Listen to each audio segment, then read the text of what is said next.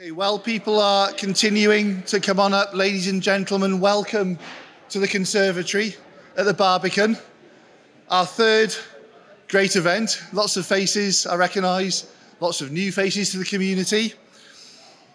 I wanted to start by saying what a fabulous venue this is. The only disappointment so far is we've all been congregating in the coffee room, but we have the whole venue.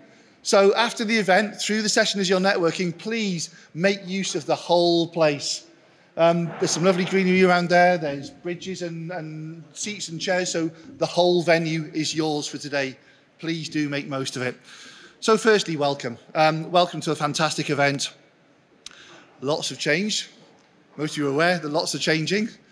And I'm going to start while people are coming up with a little bit about what's been happening in our world for the last 18 months, because as you're aware, there are around 65 endorsing bodies at the moment, but in April that goes down to three endorsing bodies. The startup programme will close to new applicants, but all of you who are on it, that's absolutely fine. It will continue as normal, and there will be a single revised innovator programme from April onwards.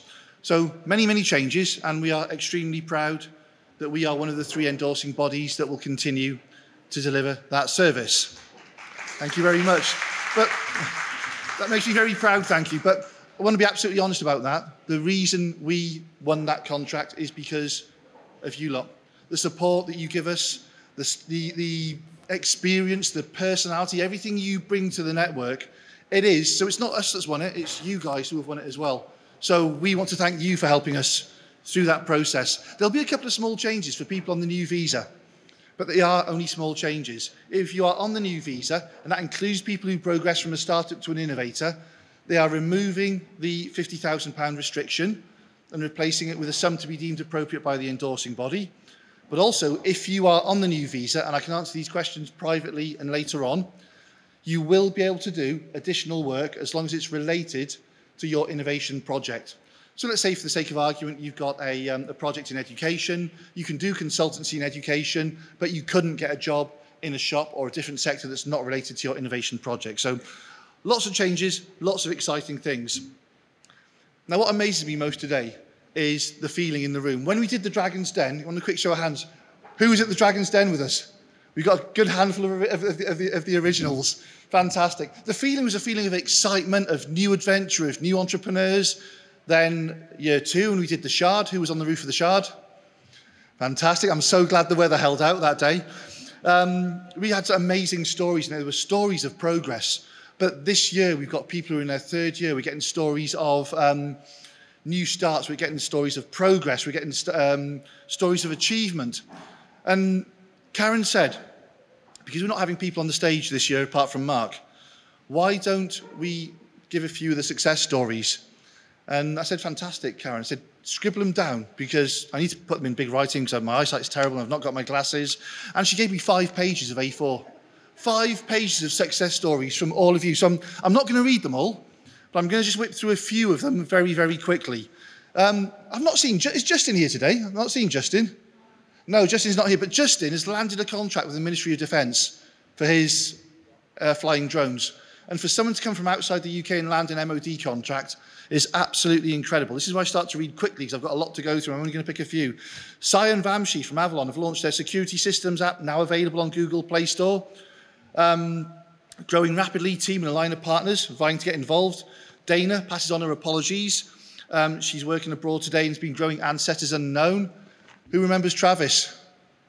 Travis. Now, Nick is going to have to remind me. Where's Nick sat? Thank you very much, Nick. Slovakia? Serbia. Thank you. So, thank you very much. So, Travis's client has just won a song for Serbia, which means he is going to be in the Eurovision Song Contest. Now, we know how eccentric Travis is. He will fit in perfectly there. So we'll all wish him luck there as well. Tamara has now opened, Tea by Tamara, and apparently it's absolutely fantastic. I've not had the opportunity to go there. Please do if you get the chance.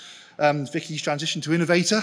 Well done, and a lot of people have also transitioned to Innovator. I'm going to run down on these because I've got far too many to read out in total, but just a couple more. Anupam was crowned Business Leader of the Year at the Ascent Business Leader Awards for 2023. for the AI-powered platform to integrate testing and diagnostic solutions. Congratulations. Again, we see strength and strength. I'm connected to the LinkedIn for Julia and Sophia, and the progress is looking fantastic, and the artwork is superb. Absolutely superb in the gallery. Thank you very much. I'm not going to put you on the spot this year, though, don't worry. I'll just go through one more quickly. Irfan, who's now successfully launched local corporate research and investigation. I keep saying this will be the last one, but I see more and more. Rezwana, we keep seeing Rezwana's work on TV. It was on Sky TV the other day. Great interview about the interior work. Fantastic it was. I mean, I can't read them all. Congratulations to everyone. The progress is absolutely phenomenal, and you are what make this network successful. And long may that continue. So today, there's one main role, and one main objective. We want you to have fun. We want you to enjoy yourselves. There's not a business objective today. You will go away having learned some things, because I know how good our speaker is. And on that note, I always felt it difficult to integrate with, or to find other people who were innovative and creative, especially in a bland corporate world. And I found one guy who was an innovation expert, did a lot of great stuff on LinkedIn. And we arranged to meet, and we met for a coffee in Manchester Museum. And when he turned up, I knew we'd get on because he had a shirt as wacky as mine. And we found out we both had a great love for shirts. And ever since that day, we've got on like a house on fire. He's an amazing person. He entertains from start to finish. So we've said today, let's get Mark up here entertaining you guys. So it's not going to be so much about Mark speaking. It's certainly not going to be about me speaking. I do enough of that anyway. It's going to be more about you doing things, you getting involved in some creation and some innovation, which is why you can see the pads and the pens on the table, of course. But bearing that in mind, I just want to, again, say after this event, after this session finishes at 3:30, please make use of the whole venue.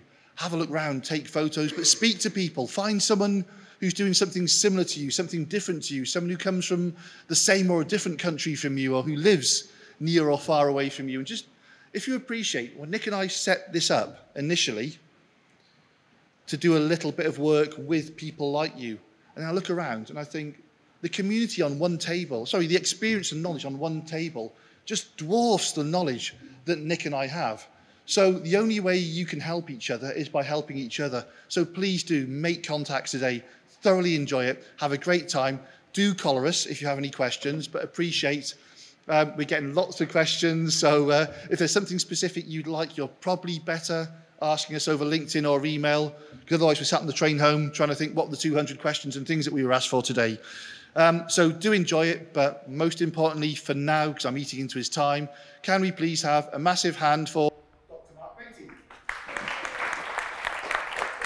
Right, yes, it's working as he comes into shot. Thank you very much, Richard. Good afternoon. How are we all doing? That was rubbish. Let's try again. Good afternoon, everybody. How are we all doing? Now, that's what we're talking about. Can we just, before I say anything, just turn to the people on your left and right and behind you and say hello, because if you haven't done so already, let's say hello.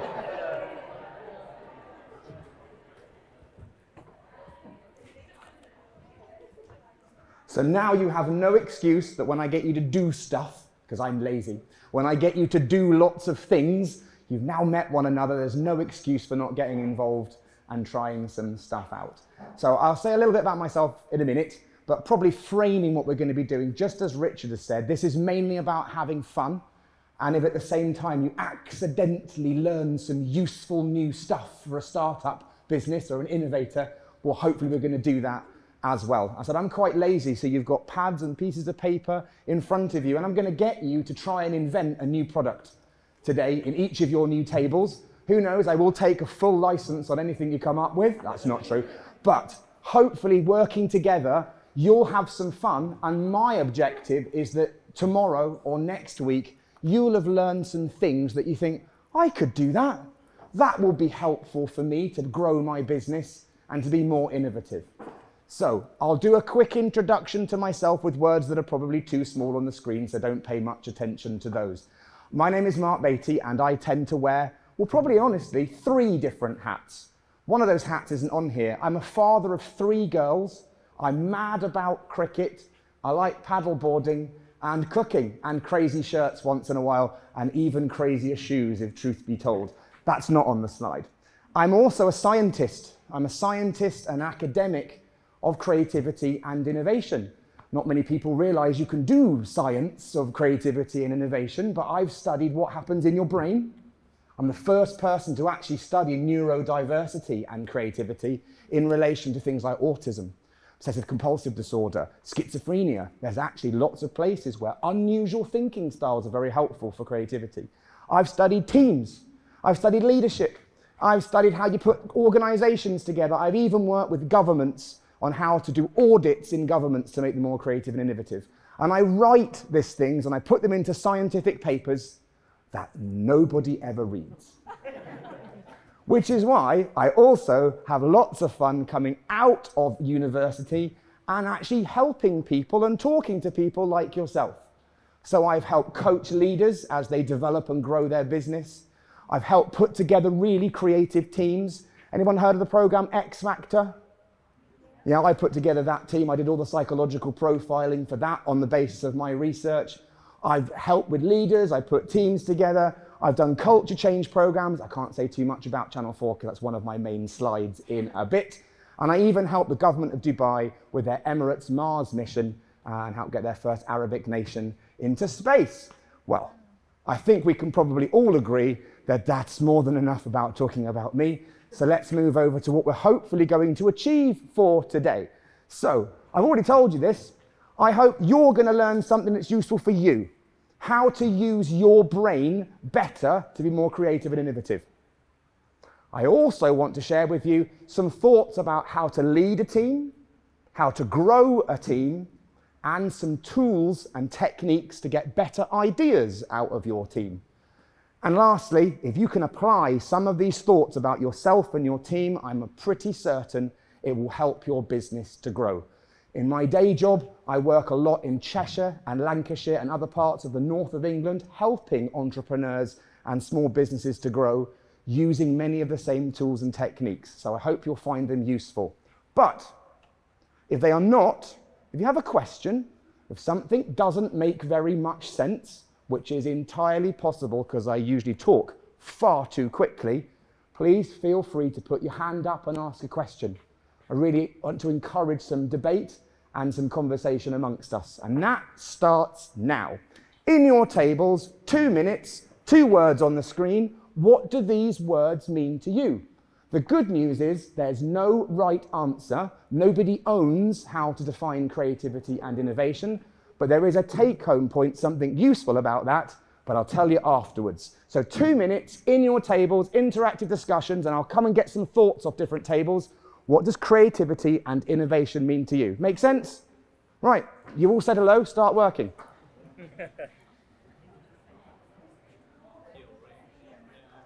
Okay, chaps, let's stop there. I'm so sorry. I know some of you are still talking. And it's quite frustrating because you want to get to the right answer, but I told you at the beginning, there isn't really a right or a wrong answer. So back in the room, everyone back in the room, thank you very much. Out of your conversations, I'll be saying that a lot. The only way this is going to work is if you go into tables and I say, back in the room, you kind of need to stop talking, otherwise I'll be even more lazy and I'll say nothing because you'll just talk. But we don't want to do that, do we? So I'm holding a microphone, probably going to run around. Have we got a second mic possibly on the go to give me a hand if anyone asks a question? But while I'm over this way, can I please have a starter for 10? Someone give me some words about how they defined what they mean by creativity. Let me come over to this table. Let me pass you the mic, please. Yeah, so apparently we have agreed on that creativity is finding a solution to a problem in the easiest way. And innovation is building and finding a unique way of approaching a problem. And a unique way of approaching a problem. Thank you very much for that starting point. I'm going to come over to this table. Something similar? Anything different? I'll pass you the mic. Thank you. Joining unfamiliar dots. Whoa, you can come again. So one of my key principles I'll talk about in a moment is making connections between the dots. So that's what I would say very much around creativity. What about this table for innovation? What did you guys say what innovation was? They were listening us. Yeah, so apparently innovation is copying the other table because this table over here just said what this table just said. Intellectual property belongs to us. Go on. The intellectual property belongs to us. The intellectual property belongs to you. So innovations and creativity is something that you identify the problems first, see the crisis in a different way, Yes. and then innovate or something, you find a solutions around it, which others cannot see even. Nice. So people will see that there is finding opportunity in that, you know. Good words in there. When I think about words like new ideas, opportunity, seeing problems, fixing problems, I think we can probably start to hear and see why being creative and innovative is very, very important for startups. It's very important for scaling. It's very important for entrepreneurs. I'm sorry if I haven't had a chance to come around your table yet, but there's lots of other opportunities for other conversation pieces where I'll come and pick on your table later. So let's start off with some definitions. I'm a bit of a scientist, so I would do this, but I'll explain there is a take-home point. Creativity is about developing ideas, coming up with ideas. Creativity is about coming up with ideas so you can solve a problem or exploit an opportunity. And I bet we've all got problems and we've all got opportunities, and our customers or our service users have all got problems and opportunities. I'm going to have to put the mic down in a second because I need to do some body language here. This is kind of important as I get to my take-home point. So sorry if you're going to go a bit quiet, but here we go. I'll go up here. So moving around, so hopefully you guys can still see me and hear me. Creativity has this shape. We start with a problem, an opportunity, an issue, an angry customer, a new technology, and we develop ideas by diverging and thinking outwards. We create lots and lots of options and ideas. Not one idea, but lots and lots of options and ideas. This is the shape of creativity. So I'll do this a lot. I've got my clicker. I forgot. I don't need that. I've got buttons here, but never mind. You think I haven't been doing this talking stuff for a while, but never mind. So if that's creativity, this bit, innovation, is I've now got lots of options and ideas. Which ones do I get to the point where I apply them and use them so I can make a new and useful product or service or way of working or concept? Now, you probably already worked out what my take-home point is, because if creativity has this shape and innovation has this shape, they don't like happening at the same time. Creativity and innovation, from a psychological background, which is my background, are different. Don't try and have all the ideas at the same time as working out which ones work. Now, many people are not taught how to do this, and if that's the only thing that you remember, go wild, have lots of ideas, then get serious and work out what works afterwards. Your creative approach will improve. So don't try and do both the ideas and the evaluation and making sense out of those ideas at the same time. And most of the tools and the techniques and the brainstorming things that we might use are about helping us to do that. As a leader, if your team is sat around you, 2, 3, 4, 10 people, your job is to explain, guys, we're here. I want some ideas. And if the team starts going, that won't work, oh, we haven't got enough time, then you know that they're not in this zone and we need to wait a little bit before we start thinking about being critical and evaluative. So that's my first take-home point. Don't try and be creative and innovative at the same time. Separate the two processes. I could even go so far as to explain someone like IBM Consulting, if you were to buy their services, they would give you two teams, an ideas team who develop the concept and a project management team who would then deliver the concept. So even this is baked into how we do our consulting. Okay. Does that make sense? Yeah. Are there any quick questions? Good, let's move on. So, moving on to some of the key information, predominantly about you now, and I've got some key principles, some key understandings of what drives and boosts creativity in you, in teams, and in your businesses. Now, the first of my key principles I call connections, and I like calling it connections. I'm going to do this once. There is a scientific name for this principle. Just get ready.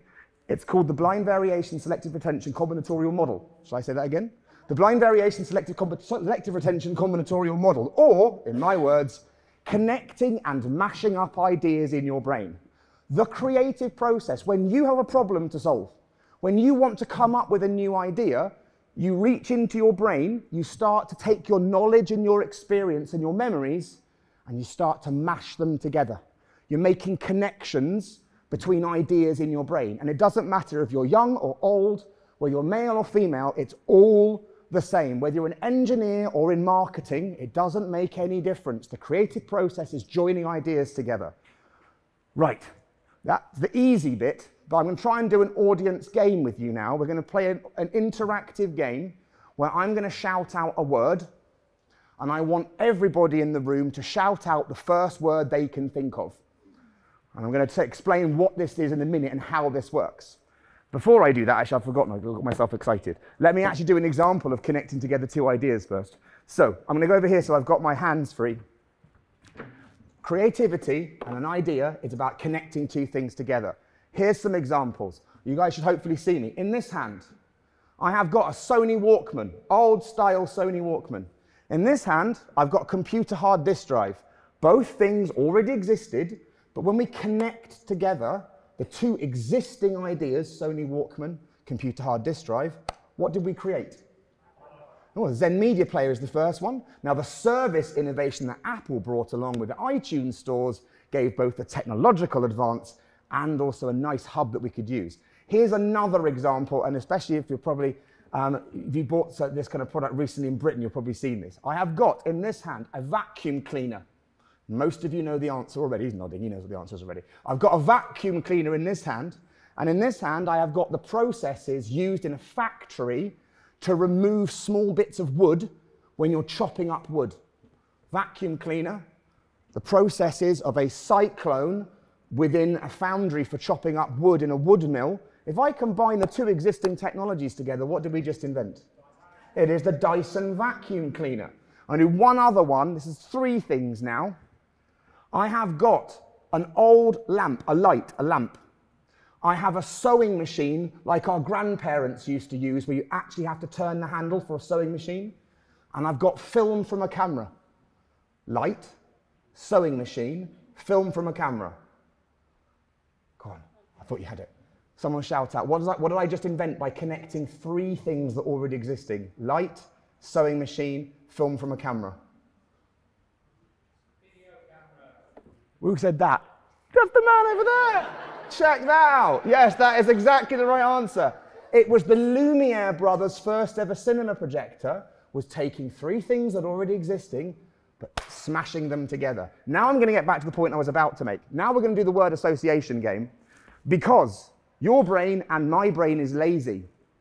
When we make connections and put ideas together, your first connections are usually rubbish. They're not very original. We always think of the obvious thing. So we're now going to play this game to prove that that's kind of how our brain works. So I'm going to shout out a word. I want you to shout out the first word that you think of. Does that make sense? I'm not getting much loudness back, suggesting that when I... There we go, because if I actually do this, it's going to be me on my own. I'm looking at the Innovator International team as well. You're in this as well. Oh, he's gone. But if he was there, I want him to shout out as well. He's over there. Right, you can shout. Right, so I say a word, you shout out the first word that comes into your mind. I say black, you say... White. See, we all just jump to the right answer. I say dog, you say... I say knife, you say... I say innovation, you say... I'm going, my work here is done. Can you see how your brain knows the right answer? That's your brain lazily connecting ideas together. If you want to be more creative, if you want your team to be more creative, don't stop with your first idea. Your first idea is your brain being lazy. Keep going. And all the science suggests that you actually have your best ideas 7, 8, 10, 12 minutes after your first idea. But often when we brainstorm, we have a good idea and it's like, go, go, go. Slow down sometimes. Don't stop with your first idea. This is the neuroscience of what drives your creativity. Make better connections. Does that make sense? Right, moving on.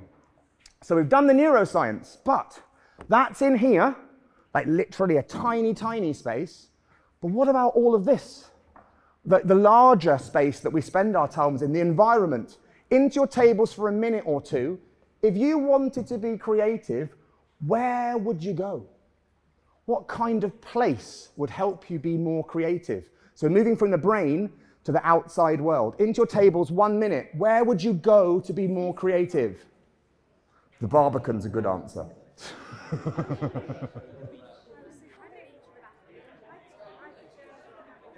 Okay, I know there's still so many things that people want to share, but I've been spying on you and listening, and there's some really interesting ideas already. So back in the room, sorry for talking over the top of you. I was spying on this table, and they had some really interesting things to say. So I'm going to hand you the microphone, because I'd like you to tell me what you just said. So tell everybody. I was between going to the nature, something more common, or going to a cafe, because in my case, I love eating sweet things. So when I'm eating a cake or something, I feel like I can really focus. Nice. And I feel more creative too.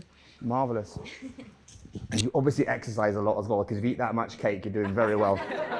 You need to tell me you're like personal trainer at some point. This table over here, where would you go to be creative? What encourages you to be more creative and innovative? Who's going to speak up? Go on. If you stay with the 6 beautiful girls, can be. I'll let you say that. It's International Women's Day. No, yeah. We decided to say bathroom. The bathroom? Yeah. Okay. I'm going to get to that one in a minute, but that came a little bit faster than I was expecting. This is clearly a safe environment where people feel very comfortable to share their ideas, isn't it? How many people have got a great idea when you're in the shower? Quite. Absolutely. I'm going to come over to this table, and the cameraman's going to get angry with me because I'm not supposed to go that far, but I'm going to do it anyway. This table over here, perhaps tell me, where would you go to be creative and innovative? Shower. Go on, tell me. Shower is our best choice. Shower is the best choice. Yeah. So there's lots of different answers, and I've heard different people saying different things. Sometimes on this table, someone said, when I want to think carefully, I go somewhere quiet, really quiet, and shut myself away. But maybe if I want to get loads of ideas out and be really stimulated, I'll go and sit in a noisy cafe. Maybe I want to go outside, go for a walk. So I've actually done some science and some research into this area. And I'm going to share with you one of my latest papers. I think what we're like is often like a goldfish in a bowl. We ignore the water. We don't realize the water is just as important as all the other things out there. And sometimes we don't pick the right environment. But we should perhaps be more deliberate in what we do. Now, I don't expect anyone to read this. That's probably a stupid idea. It is too many words. Just read the title and just be impressed that basically it's a scientific journal. That's the only reason I put this up here. Here is a study that I wrote that nobody else read, so I'm going to force you to find out about it. I found, and lots of people have found, that exposure to nature makes us more creative. Going for a walk outside, having a plant pot on your desk, even having a screensaver on your laptop, which is natural, will help you be a bit more creative. So what's the take-home point? Don't always do your brainstorming in the same place. Don't always have your team in the same environment. Get them out. Go and wander around, use different facilities, sit in a cafe. I said I did a lot of work with Channel 4, a quite famous international film and TV company. They used to change all of their meetings. Some would meet at the back of a bus. Some would meet in a museum. Some people would meet in the middle of Regent's Park, obviously not in the winter. But the idea being, don't just do all of your work in a different place. Choose carefully how your brain makes connections, but also choose carefully the environment that we want to try and work within. Okay. So, we've talked about neuroscience, connections, don't stop with your first idea. But also the environment we find ourselves in is really, really important as well. Choose it carefully. And that was a bit more about you and leading for your teams. I'm now going to start diving into specifically some more information about teams. And I've got 3 things I want to share with you. And on the last bullet point is where I stop talking mainly and get you to do stuff. Tools and techniques. But before we get there, a little bit about culture, climate. How do you lead a team to encourage them to be more creative and innovative? Then we'll talk about how to grow your team with some simple principles, and then into those tools and techniques if I haven't run out of time. So time for another principle. The second principle. The first principle is called connections. The second principle is called chain reactions. Now here I'm expressing a chain reaction like a domino effect. And this is about what it feels like to be, ooh, I pushed a button by accident. This is what it feels like to be in a group where there is an explosion or a domino effect of ideas. Someone says something and it makes you think differently, and then around the table we feel this explosion of ideas. If you're a scientist and engineering background, it's actually a chain reaction, the degradation of uranium-235, but we'll not go into that. Has everybody been in a group or been in a team where you can feel the power, the explosions of creativity, all of that inspiration? Some people are nodding, I hope so. But probably the truth is, often our teams are not very like that. So I have another exercise for you about the chain reactions principle. And here what I'm going to ask you is to do something in reverse. In your opinion, what kills creativity in a conversation? What stops creativity in a team? Things that people say, things that people do. I'm going to give you about 4 minutes, and I'll come around every table, or try, make sure I do that, every table, and get one example for each. Our take-home point, because it's quite simple, is all the things that we just say, don't do that. It's not very complicated. It's not very rocket science, this one. So, are you ready? Into your tables, what have you seen people say and do that kills creativity in a conversation? You have 4 minutes, go. Okay, that's 4 minutes, that passed pretty quickly, so back into the room. We're going to do this one slightly differently. I'm not going to hand the microphone over because I want to keep the momentum going and it's going to slow down. So I'm going to come to each table, one idea per table. If you've already heard it, we'll just try and pick another one. Let's get one idea per table as I start at this end and make my way over. Shout out, what kills creativity in a conversation? Guys, back in the room. Thank you. Comfort zone, and they don't want to risk losing something they do have. People get stuck in their comfort zone. They don't want to take a risk of getting out of their comfort zone and maybe losing something. This table. Pessimistic. Ooh, pessimistic. What might that sound like in a meeting? What would somebody say to be pessimistic? Just saying that that's not correct. That's not right. That's not correct. This table. People in general kill creativity. Go on, say a bit more. People kill creativity. They also drive it as well. So what is it they do to kill it? Judgment. Judgment. What might they say? That's a bad idea. Who had the phrase around your table? That'll never work. Probably that's the kind of phrase. I'll say a little bit more about it in a moment. I'll come over to this table over here. So give me a shout, something else. Limits. Sorry? Limits. Say a bit more about limits. What do you mean by limits? Well, when you're coming with creative ideas, and you're thinking, out of the box, without the limits, and it could inspire creativity. But if somehow your colleague will tell you, oh, it's never will work. So okay. So at the limit, we push too far. It's a really crazy idea, and someone says, yeah, well, that's fun in a brainstorming session, but that's never going to work in real life. This table over here.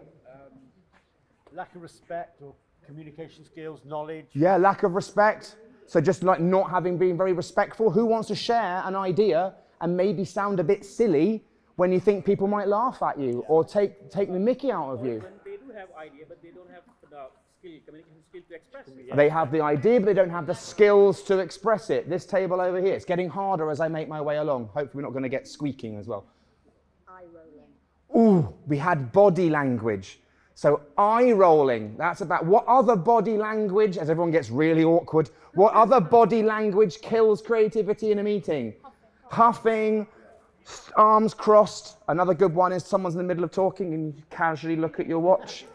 Someone's in the middle of talking, so whatever, I'll just send a text message.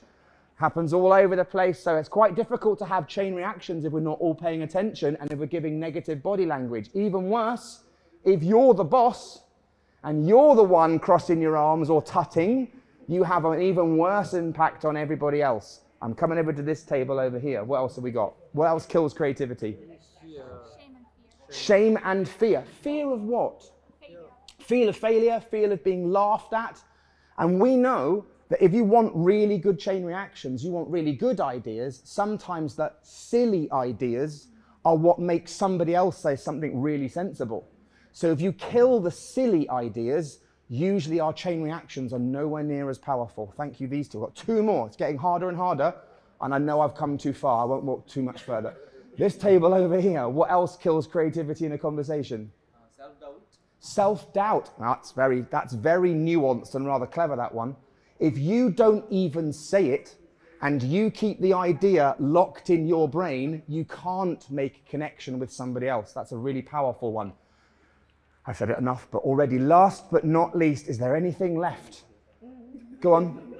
What else kills creativity in a conversation? We said when somebody says, how are we going to do that? How are we going to do it? And maybe I would argue really at the beginning of the process. So let's have a few take-homes about this and let's think about what this actually means. Run past the thingy. What we say, what we do, even our body, can impact and change all the people around us and whether they feel safe to make good connections and then share those connections with one another. So as a leader, it's our job to set the right environment and to encourage people to feel safe to share their ideas with one another. Next, some people who train creativity will say there should never be any judgment. There should never be any seriousness in creativity. They're idiots. Don't listen to those people. Otherwise, you take silly ideas and you don't criticize them. I should have already known, you should hopefully know the answer to this. I'm going to try this out. When is the best time to start being critical about ideas in the creative and the innovative process? When should we go, we can't afford it, it'll never work, the finance budget won't fold, and we don't have the technology? When is the right time to say these things? Show me with your hands. There we go. It's at the end of the process. And as a knowledgeable leader, full of wisdom, you probably know when you're working with people, they start speaking, and you know it's not going to work. You know it. But just just 1 minute. Let them speak. Thank you. Thank you. I really appreciate you sharing that idea. I really appreciate that. However, we'll come back to that one later, and in an hour's time, then we can explain all the reasons why it maybe isn't a good idea. Don't do it at the beginning, which is what everybody does and kills the creativity. So our main take-home points are: don't do the things we just said, and recognize the shape of the creative process will guide us. Does that make sense? If I've got one thing as a reminder, basically on the next slide, don't be like this. So if you've seen Gordon Ramsay, you've got quite a lot of famous TV shows. Gordon Ramsay, the chef, is the opposite of how we want to encourage people to feel safe, to have good ideas. What are you? I'm an idiot sandwich. Don't be that boss. Okay, so we've now talked about teams. Now we'll talk about growing your team, because I'm guessing, put your hands around the room, who wants to grow their team in the next 6 months? Thought so. Who wants to shrink their team in the next 6 months? Yeah, I didn't think so. So we've all got this challenge. We all want to grow our teams, and there's a few things that we might think about as we do that. Back to another bit of science and a bit more of a principle. The main principle, understanding about how to grow your team, is to use the strength of diversity in all its different forms.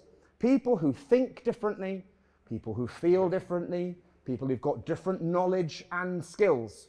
Because if we're all the same and we're sat round the table, when we talk to one another, I can't make a chain reaction in you because you already think like me. But if the person sat opposite me is rather different, we can spark off one another. And here's a tip, and this is a tip I'll tell you led to something quite famous afterwards, so I get to show off. But here's how I think a good way of making it work. I call them chalk and cheese partners. Someone who is soft and squidgy like cheese, and someone who's hard and crusty like a piece of chalk. i.e. people who are completely different. Two people put together in a pair, just two people, and give them the space and freedom to spark ideas off one another. Chalk and cheese partners. Now, I use this approach with Channel 4 to create quite a famous TV program. Has anyone come across the TV program Gogglebox? Yeah. Some of us, not everyone. Gogglebox was created, as I'll show you in a moment, from two people who never, ever normally worked together. Here's where all the words are probably going to come up far too small. I'll have to go and stand in front of the screen or I can't read them myself. So, this is an interview with Jay Hunt. She was the Chief Creative Officer for Channel 4. And as she says, she talks about me here. I teach creativity. I've got a useful phrase. Different people help different people to think differently. And they worked with me to help work out how to get their different people to spark ideas off one another in chalk and cheese pairs. And here's the example. She says, it's the very madness of different ideas connecting and colliding that leads to hit TV shows. Some of our most successful shows came from unexpected places. The science and the history team developed Gogglebox. That's not their job. They don't do that kind of stuff. The comedy team put together and commissioned Black Mirror. And you won't have seen it, but the team who normally does documentaries made a crazy show where people try to ski down the side of a hill and then ski jumping. If you come from that background, they cancelled that show because it was a good idea, but it nearly killed everybody. So that wasn't a very good idea. So, you know, crazy ideas sometimes work, not always. So as they say, we don't think we're the experts, but we think that we create our ideas using our people who understand who we are and what our values are. And I can tell you, before we started this program, Channel 4 had not won an award in many, many years. It had less and less audiences. Its viewing figures were going down. And if you haven't got viewers, you don't sell advertising. And that's what keeps TV channels going. Within 18 months of this program, we'd developed and led a range of world-leading shows, and Channel 4 won the Channel of the Year for all the British TV channels. I say we really think it was the changes to the culture, to the leadership, and getting different people in diverse partners to work together. In terms of if you haven't seen the show, it's quite an interesting idea. You watch people who are watching TV. It's unusual, but one of the most syndicated and successful shows in the history of television, syndicated across 15 different countries. And if you haven't seen it, somewhat scarily, this amazing program that's now on Netflix, which started on Channel 4, Black Mirror. So it all started out of this process of chalk and cheese diverse pairs. So my question, who's yours? Who is the chalk to your cheese? Who is the cat to your dog? What is it that's different? Who do you find to talk to?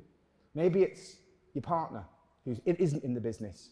Maybe the partner that you work with in the business, one of you's a scientist and one of you's a salesman. That's Rolls and Royce. You heard of Rolls Royce? I think most people have. One of them was a very, very rich man who liked buying cars, and one of them was a really, really clever engineer. They weren't both the same, but together, Hewlett and Packard were two different people. Black & Decker were two different people, and they were actually different. That's what drove their creativity. Find yours. And you don't have to pay for it. Go and have a cup of tea. Go to the cafe and buy someone a slice of cake and run your idea past them. It doesn't have to be a permanent person, and it could be a different person each week, or depending on the project that you're working on. But don't work on your own. Try and bounce things off other people. There's also this issue, of course, of growing your team, because you need to recruit. Now, many of us have a tendency to recruit people who are just like us, because it's comfortable, it feels safe, but don't. Recruit, try and find people who are different to you, people who have different characters. If you are action, action, action, find someone who tends to be a bit slower and likes to think. If you are all big picture and all the strategy, find someone who likes the small details. If you like doing all the talking, find somebody who doesn't mind being very quiet and doing all the work in the background. I think you get the principle. It's not just about characters, but it's about skills. If you're an engineer, make sure the next person's a marketer.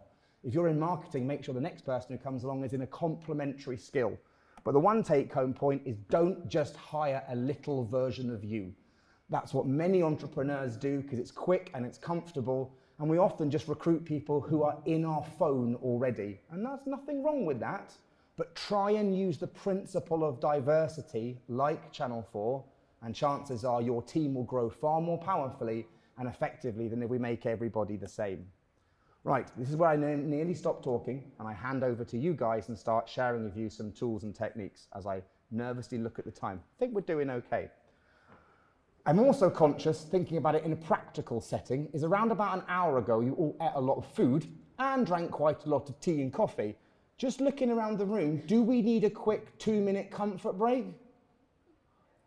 Is everyone be okay? What I would say is in this next section, when we start doing some tools and some techniques and some brainstorming, if you need to disappear to go and use the toilet, now would be a good time in a moment. So I don't want everyone just to sit here for 2 hours getting really uncomfortable. So on to techniques and tools and how to do brainstorming better with your team, for which I need to introduce my 5th key principle, which is not follow the yellow brick road, but to follow the creative process. We, and I mean scientists of creativity and innovation, have been studying how people have good ideas for really quite a long time. Over 120 years of studying what leads to good creative ideas. And I will argue as I take us through this model that we go through a cycle, because it's a process of developing ideas. I will start in the top right. I will start in this one. Oh, that doesn't work, does it? Never mind. I will start in my top right where it says accumulation, and I will make my way around the circle and explain the creative process. And as I've already said, it basically looks a bit like this, going outwards and then coming up with an idea, but I put it in a circle, so I probably should find a way of putting those two things together. So where do we start? Accumulation. Good brainstorming doesn't actually start with ideas, funnily enough. Really good brainstormers identify the problem carefully. They identify the opportunity carefully. They don't jump straight into brainstorming. So our starting point should be gathering insight and wisdom. What's going on? What do customers want? Why are the products being returned? How could we use this new technology? So our first starting point is not brainstorming, but understanding and gathering knowledge. And I can now link this to my first principle, because if you start learning and reading and reading and learning and talking to people, you're putting stuff in your brain, and the stuff in your brain is what you make connections out of. So you haven't read anything and you haven't learned anything, you've got nothing to do the creative thinking with. So start with gathering insight before you brainstorm. What's going on? Why are we here? Who should we be working with? And so on. Next, round to the bottom. The traditional zone for brainstorming, making or generating new ideas.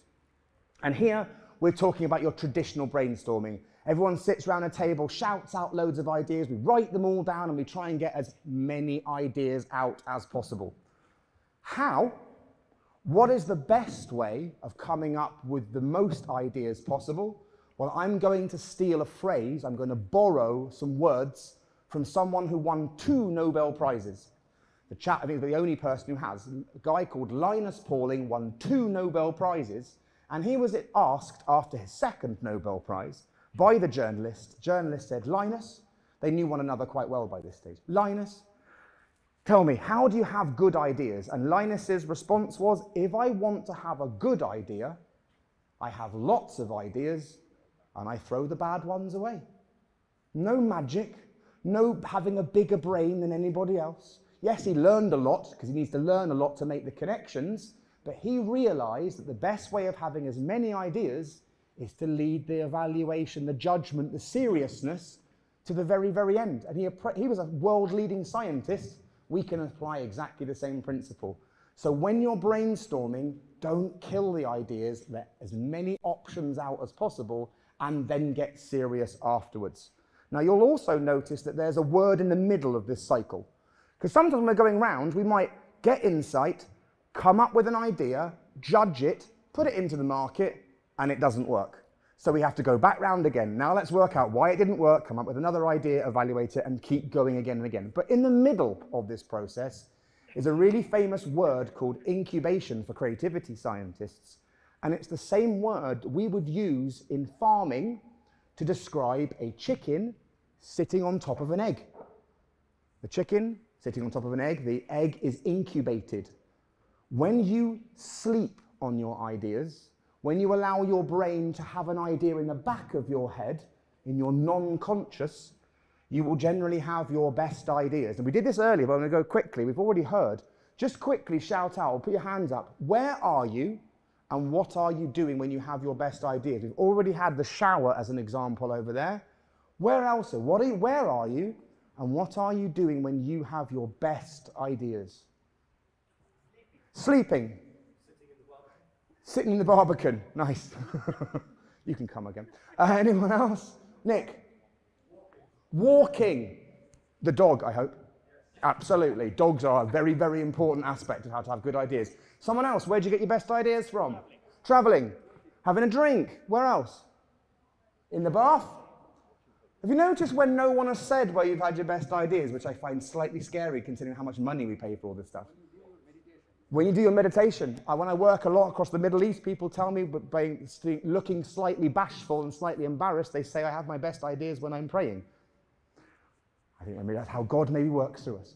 But, however, none of us have said in the office, staring at Word, staring at PowerPoint, looking at that Excel spreadsheet, So there's a lady, as has been mentioned already, there's a lady who studied best ideas, and she said what it's called is the bed, bath, bus syndrome. Most of us will have our best ideas in bed, waking up, falling asleep. Some people even dream the solutions to their big problems. In the bath, in the shower, now we've all got this far, there's a very famous place in the bathroom where most people have some of their best ideas. Anyone prepared to say it out loud? On the toilet. No one ever likes saying it, but it's really, really, really true. Most people have their best ideas on the toilet and on the bus, on the plane, on the train, cycling, walking the dog. You never tend to have your best ideas when you're focusing and working and concentrating hard. And there's a really easy psychological explanation for this. It's about not distracting you. When I'm engaged, I'm busy, I'm driving, I'm doing something really important, I'm standing here, I'm trying to do a really good presentation, I want to be concentrated and focused. So my brain shuts down the back brain. It just shuts it down and goes, no, no, no, you're busy right now, aren't you? You're very busy. I will not interrupt you while you're busy doing something very important. Then you're sat on the toilet and your brain's like, he's not doing anything right now. Hey, look what I've been doing. Look at all these ideas I've been having in the background because you're having a shower and your body, your brain has gone, now is the time to interrupt you. Now let's get to a take-home point. Let's get to something you can action and use. It's Sunday morning. You've walked the dog and you've had that brilliant idea of how to unlock a new market. You've had a brilliant idea of how to add a new feature to your product, to your service. It's Sunday morning and you think, oh, on Monday when I get into the office, I'm going to do that. What always happens on Monday morning? You forget it, absolutely, without fail. We know this for a fact. The reason why is that idea is connections very loosely organized of just the right bits of your knowledge and your brain and your experience and the smell of coffee all at the same time. And now you want at 9 o'clock on Monday morning to make all those ideas line up again to spark the same idea. Good luck. So what should we be doing differently? It is not complicated. Write it down, honestly. And who here actually actively writes down their ideas? Good. That's probably why most of you are actually here, because you've already learned how to do this. But make sure, use your phone. Write stuff down, send yourself voice notes. And then one thing you're doing when you have these ideas, don't evaluate. Probably tomorrow when you read your note, you'll go, that was a really stupid idea. But at least you wrote it down, because sometimes it will be the good idea. And I can tell you about Charles Darwin. We've studied his diaries, and you can see that this is the very same process that he used to use. There's a very famous phrase in Darwin's work called the tree of life, which you may have come across. They've analysed his diaries, and they've proven that when he was going around the Galapagos Islands, he wrote down some first ideas, and because they can tell the difference of his handwriting and the ink that he used, 37 years later, he went back to his notes and he scribbled in the corner a little branching diagram that he wrote, Tree of Life, underneath. Now, I'm not suggesting we all need to take 37 years to build on our ideas, but like Charles Darwin, write it down, write it down, write it down, because if you've got it, you might be able to use it. If you didn't write it down, it's probably gone forever. So that's a really key aspect of how to be better as an innovator, is make sure you write your ideas down and imagine they're probably going to come when you're relaxed and perhaps not expecting it and might not be prepared. Does that make sense? In terms of follow the process, what's going on, generate ideas, shut them down, try and sleep on it while you can. Okay, so just quickly, I have told you a great deal, so I'm trying to capture the main take-home points, probably with words that are a little bit too small. Number one, Don't be creative and innovative at the same time. Ideas first, sensible afterwards. Number 2, keep making connections. Don't stop with your first idea. Number 3, don't be like the goldfish. Choose the right place, because otherwise you don't even realize the water is around you. Number 4, build a safe climate. Encourage people to keep sparking ideas off one another. Don't be that person who tuts and rolls their eyes and crosses their arms and looks all bad or goes, that will never work, far too quickly. 5th, find someone different to work with to spark your ideas off. Find the chalk to your cheese. As you grow, keep thinking about diversity, or you'll just find more people who think and act and feel just like you. And lastly, follow that creative process. Don't just jump to the ideas. Don't just jump to action. Make sure you identify, work what's going on, all your ideas, then shut them down. That's pretty much everything I hope we said. Hopefully some of that has stuck with you. Time to keep pushing on, I think, in terms of our final stretch and onto some tools. So this is where it's going. I think, Richard, you put in one of your posts that I'm a sort of an architect of chaos. Well, here we go. This is the bit where all that I've got slides and I'm in control is going to fall away, and I'm going to put my trust in you, and I'm going to try and teach you some tools quite quickly, and you're going to do your best to try and use them. But I want each table to pick a really simple, everyday product that hasn't been innovated on very much in the last few years. So don't pick an iPhone. It's really hard to make an iPhone already better. They've been doing that for years. Pick something boring, like a cup. It's amazing. I do this exercise all over the world. And the more boring the thing, the easier it is to use the tool and the more you'll get out of it. So let's give you 1 minute in each table. Discuss what could you be innovative about that you could all have some fun without getting too serious about. An everyday simple product that we could work on. You've got 1 minute in your tables, have a discussion, and then I'll come round and see what kind of things people have got. 1 minute, off you go. So, just to prove that this is doable, these guys knew nothing about this, because I like to keep them on their toes. They were given no warning whatsoever, no briefing whatsoever. We've just, in the last 10 seconds, have agreed that we're going to do it on a pencil. We're going to talk about a pencil. But our tool that we're going to do first of all is called reverse brainstorming. We're going to do everything in the opposite. I want you to try and come up with, in a second, all the ways that you would make your product the worst it could possibly be. So we're going to do a pencil, and we're going to share some ideas to show you the kind of idea. So, Nick, what would make a terrible pencil? I would make it out of jelly. So a pencil made out of jelly. Doesn't work. Doesn't work. You lose it all the time. That would be my one. What else have we got? There's no lead in it. There's no lead. It runs out of lead. Yeah. So it runs out of lead. It hurts my fingers. It's the size of a building. Get this guy. Come on, here we go. It breaks every time. It breaks every time you use it. It costs $1 million. I think you've got the principle. You get it, right? Over to you guys. Let me look at my timings. We're going to spend about 10 minutes or so. If you run out of steam, then that's okay. But really take your time. Think of as many ways as possible of how you would make your product as bad as possible. Write it all down. Remember, if you don't write it down, you lose it. And then I'll give you what to do afterwards. Can I have a warm thanks and applause for my 2 wonderful assistants? Thank you very much. So you guys have got 10 minutes. 10 minutes. How are you going to kill your product?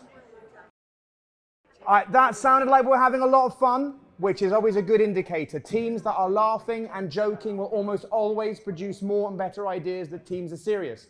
And there's some science behind that, because when you are feeling threatened and you're serious, your attention gets narrower and narrower. But when you're laughing and you feel really relaxed, your attention gets wider and you make wider connections and will come up with better ideas. So as a leader, encourage the laughter. Just for a bit of fun, just to see how people have got some stuff, what insights people have got. Guys, you were working on paper. Can you share one of the more terrible ideas that you came up with? Toxic paper. Toxic paper. I think you guys were doing the school, weren't you? So what were some of the things that we might not want in a school?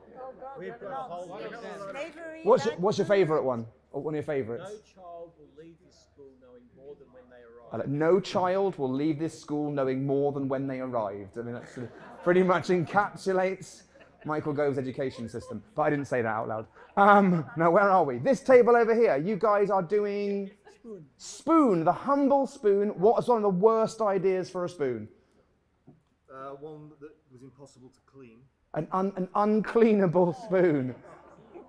So I'm not doing every table. Let me come all the way over this way. This group over here, what are you guys doing? The umbrella. What's one of the worst ideas you can think of for an umbrella? It has holes all the way through it. So, you know, I said the creative process, don't start with brainstorming. What we've actually tried to do is get insight. This process has helped us understand, like, why would somebody want this thing? Why would they not? Now we can start generating the ideas to fix it. So we're just going to go back to normal, ordinary brainstorming now. Look at all the things you come up with. What are the big ideas that would make it better then? You've got all the ideas of what would make it terrible. Now let's flip it on its head.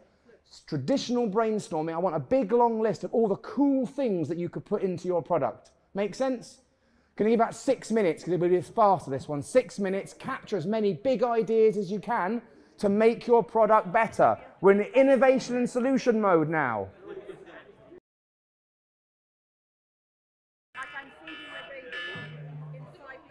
Well, that's our time up.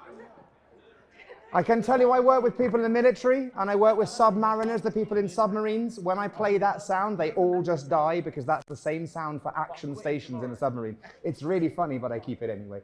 Anyway, so we've been doing some brainstorming all about the good ideas now, and I've heard lots and lots of interesting ones. Just going to quickly run around to some of the tables I perhaps didn't speak to. This table over here, what's some of the best features for your kettle that you quite like? What we got? It knows what you want to drink. It knows what you want to drink, and when you pour out the kettle, it's just got chamomile tea in it, or it's got coffee, it just does it straight away. I want that kettle. This group over here, what do we got? Some of your best ideas? A pen that can recognize grammar mistakes. Wow, a pen that knows when you're making grammar mistakes or spelling mistakes. That's really, everyone's gone, ooh, that's a good idea. We like that one, don't we? Oh, we like it.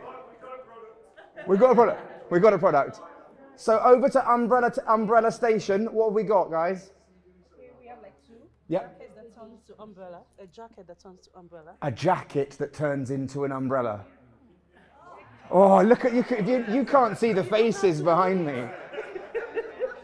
Go on. What's the second one? Then rent an umbrella. Rent an umbrella. Rent an umbrella. You don't have to carry it around all the time, but it'll get raining. You just rent it for an hour, and then you don't have to carry this wet head. Brilliant. Where do I sign up? Last but not least, let's have someone from this table. What else have we got? Have we done this? Have we done this table already? I did. This table here, because these guys were laughing a lot. What have we got? We have a hairbrush. A hairbrush. That styles your hair and even releases shampoo, conditioner, that kind of stuff. A hairbrush that styles your hair while you're using it and then releases like dry shampoo or conditioner if you need it, if your hair needs a bit of the boof, a bouffanting. Never have a bad hair day. And the tagline is? Never have a bad hair.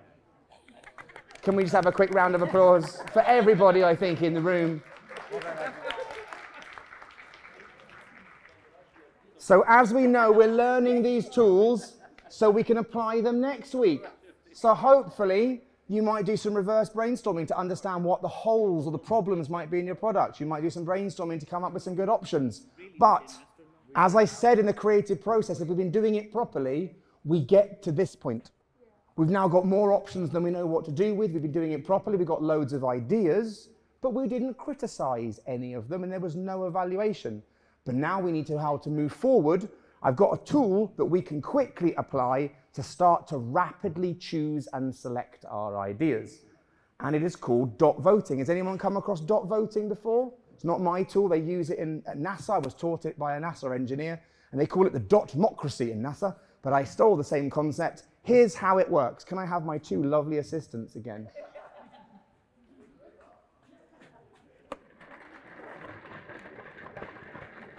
Here's some ideas we came up with earlier, all of them bad because I did them on my own. So our pencil, it has a comfy grip. It has endless lead, it never runs out of lead. It changes color with your mood, the writing of the pencil changes color with your mood, and the end tastes like sweets. That's for you, that one. I deliberately designed that one for you. So what are we going to do? We've got, if your sheets of paper, there's more and more and more. I've just got some quick ones here. We now need to choose. Here's where evaluation goes horribly wrong. Someone often says, the lead facilitator is like, oh, endless lead? Well, that won't work. Whose idea was that? And now all of a sudden someone has to put their hand up, and we've taken a psychologically safe place where everyone feels awesome, and now we're starting to point the finger of blame at people. What I like about my technique, or the technique of dot voting, is we only focus on the positives. What do? Each of us grabs a pen. One for you. One for you. We choose a criteria for today, the best new and useful idea as we see it as a team, and then you choose the number of votes. I'm going to say 3 each. How do you vote? Well, I really like the sweet ones, so I'm going to vote 3 times with 3 dots for the sweetie pen. Guys, you vote. What would you spread your 3 votes out on? Do it at the same time? Yeah, do it at the same time. That's what I love about this tool. It's so efficient. Well, so I was going to put 3 sweeties as well. Well, you can do that too. We can both like the same idea. Well, this is the whole thing, though, because it depends. I don't know if I'm Go on, jumping the gun a little bit here. No, do. Do. Does it depend upon why you want the pencil? Because if I want the pencil to be functional, I want it to have a comfy grip and endless lead. Yeah. But on the other hand, I want a pencil that tastes nice. Yeah. So where does that criteria come in terms of the functionality? The driver. I'd be inclined to say that in your good process, you would have defined some of the objectives right at the early stages of what you're trying to achieve to help you choose. For today, to keep life easy, I've said just vote for the best new and useful idea. That's basically my definition of innovation. I'm taking this too seriously. I still can't believe I'm making my mind up on where to put my dots. I'm taking it a bit too seriously. He's engaged, people. Go 2 here and go 1 up there. So, looking at the board, and if you can read, it's pretty obvious, isn't it? Like where the energy lies in our group. It's for the sweetie pen. And nobody criticizes. We don't even say, nobody voted for that idea. We just move on. So nobody gets criticized, and it's really quick. Everybody, you've got, if you can, if there's one piece of paper in the middle, I'm going to give you 1 or 2 minutes for everybody to vote 3 times on that piece of paper. What do you like best about the ideas you've got? Go, go, go. Thank you. Thank you, my assistants. Done. Well done, everybody. I hope you found that a very quick way of evaluating. It's not perfect. What I would say, you don't just have to copy the votes. If all the votes are in one area, you might look at the voting and you might combine 2 ideas. It's both a pencil that changes color and it's got a sweet at the end. So you can combine your ideas, but this technique helps you choose really quickly. Now I've got 1 more tool to leave you and then we're finished. I'm going to do this one really quickly. This tool is called 15 by 15, and this is one of my own tools, and I did use this with Channel 4 and other organizations. And as it says at the bottom, it's to help you get to action quickly and cheaply. The principle is, how would you start to test out your idea if you only had £15 and 15 minutes? I'll give you a very quick example of how someone did this to produce an app. £15, 15 minutes. The app was about Barney the dinosaur, purple dinosaur. The app was for education, to teach children their ABC and their 1, 2, 3. Now you could, as we've already heard, we could spend £20,000 building an app. That's not £15 and 15 minutes, and it's quite an expensive way. Here's how they did it for no money. A massive piece of cardboard, and they cut a hole in the middle, and they put fake buttons on the bottom, and then somebody put a dinosaur costume on, and then they just danced around in the background, and they just tried out what would happen. If I push this button, what does Barney say? If I push this button, what does Barney do? And they worked out what they did and didn't like without spending any money. So I'm going to give you 2 minutes in your tables. If you had £15 and 15 minutes, how could you start to bring your ideas to life? 2 minutes in your tables, go, and then we're done. Okay, chaps, I think we're probably about there. Has everyone come up with a quick experiment? £15 and 15 minutes. We there? Our best effort anyway. I know I've come too far. So everyone back in the room quickly. Back in the room, we're almost finished. So I'm coming over to this table over here. back in the room. Tell me, what did you come up with, your quick experiment to get your idea to come to life? Guys, if we could please focus, focus, focus, focus. Please. Trying again. A programmable chip for drinking water. The first one for 15 minutes, 15 quid was just manual recording. Manual record it, just to try out the different emotion to show it. Marvelous. This group over here, what did you guys do to bring together your pen idea? Actually, we provide a pitch, and if in 15 minutes, if we can sell it to someone. It's a good idea. So their 15-minute test is try and sell it to someone. If you can't sell it to someone in 15 minutes and no one will buy it, you might as well go home. Makes sense. Doesn't always have to be the product. It could be the pitch. I really like that, using that idea. This table over here, £15 and 15 minutes. So we want coloring to indicate the temperature of the kettle. Okay. So we're going to have like cardboards that are cut, and then for each temperature range, you have a color that we, maybe crayons or colors that are put there. And then when you see the red color, it tells you that the kettle is like ready, and then you know it's ready and you can go grab it. So if people, depending on the number of people who are aware, then we know that, oh, this is something that people want to get. So it's a color changing kettle, and instead of producing very, very clever electronics, just use cardboard or a piece of paper that's the right color and just stick it on the outside and say, well, this is red. What temperature do you think the kettle is? It's red. And everyone goes, it's cold. You're like, well, that didn't work. You try to work out, if it's green, does that mean it's medium? You can just try it out and see what people says. No money, no expense. I love this approach because most of us very quickly focus on spending a huge amount of money to try and do this really quickly. These guys have told me, I can give you a quick example. Around the tables, who's a bit of a football fan? Watches football once in a while. Some of you may have come across a famous football boot called the Adidas Predator football boot, which came out a fair few years ago. And if you're not a football fan, this is a really boring story, I'm sorry. But it's an Adidas football boot, and it's quite clever because it had grippy things on it and you could spin the ball. Do you know where that came from? It's an Australian footballer and football coach was coaching young kids in Australia and saying, when you want to make the ball curve, you have to wrap your foot around the outside of the ball like you're playing table tennis. And one of the kids went, well, that's no good. We haven't got table tennis bats on our feet, have we, Craig? So he went home, got a table tennis bat, ripped off the bit of the table tennis, super glued it on a bat, on his shoe, and put some elastic bands round the outside. That's not even like £3. Went outside, started kicking the ball, and that works. Less than £15, less than 15 minutes. I believe it's the most successful and profitable football boot ever made in all of history, off the back of just tinkering around and playing with stuff and doing it quick and dirty. You don't need to spend £20,000 on an app the first time. If you can make the first mistakes for £15, it's usually a lot better.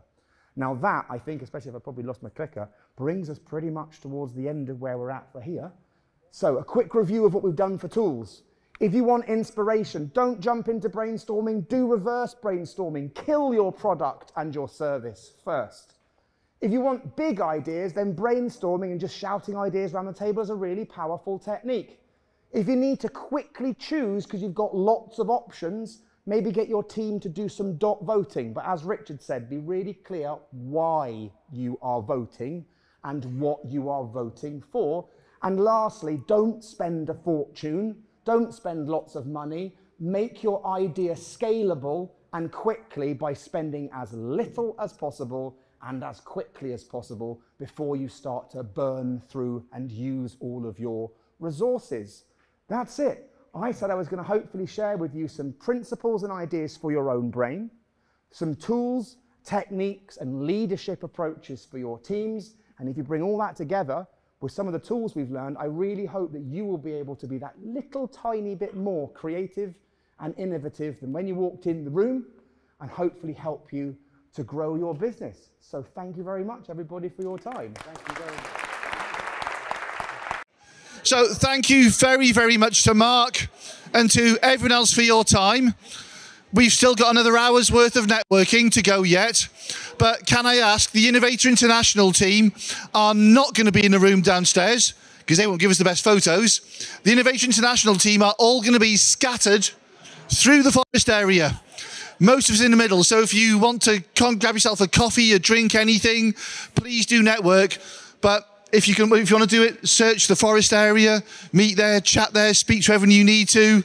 That would be absolutely fantastic. So again, thank you so much for all of your time. Nick? Yeah, just quickly, one of the rules of networking, try and find someone to speak to you haven't spoken to yet.